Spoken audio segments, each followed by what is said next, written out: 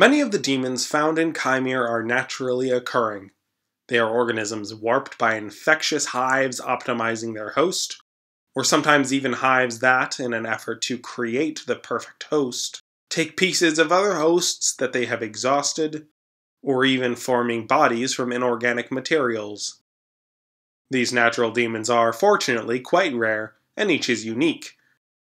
With the possible exception of the Ushalek, a supposedly enchanted forest north of the known world, these hives seem localized, sticking together and jumping from one host to another rather than reproducing or joining forces. At the height of their power, witches from the first children civilization used their mastery of magic, the endemic life of Kaimere, to customize these demons for their own purposes.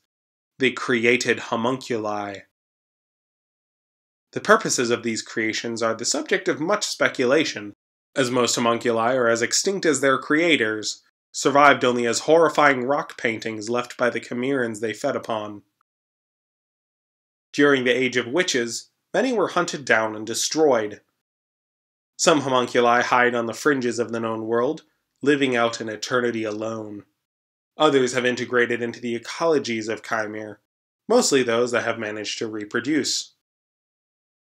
Even created life finds a way.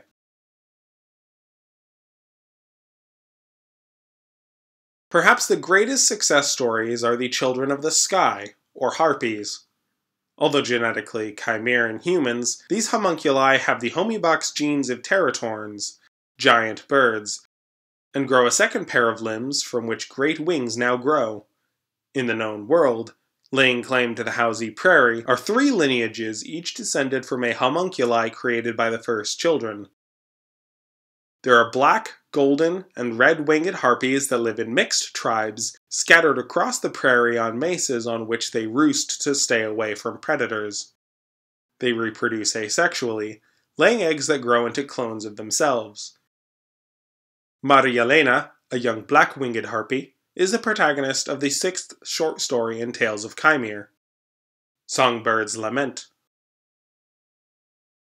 Another successful group of homunculi found on the prairie are the giants. These beings average 11 to 13 feet tall, although men can grow in excess of 16 feet. They reproduce sexually. Although they are modified in proportions, with long elephantine legs and reduced heads and arms, their genetics aren't terribly different from their Maku predecessors. It is unknown why they were created or why they can reproduce sexually, but this quirk is no doubt a key to their success.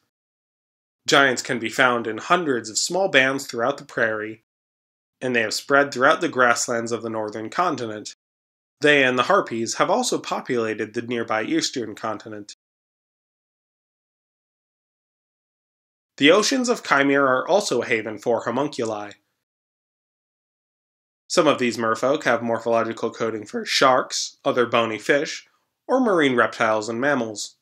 Due to hunting by Kaimeran witches, they are also cautious of the known world, although some merfolk bands will readily trade with the Kentarim.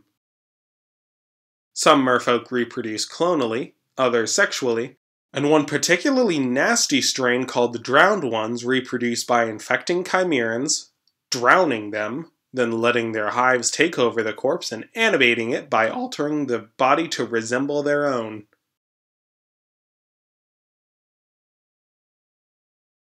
Some homunculi are ancient beings.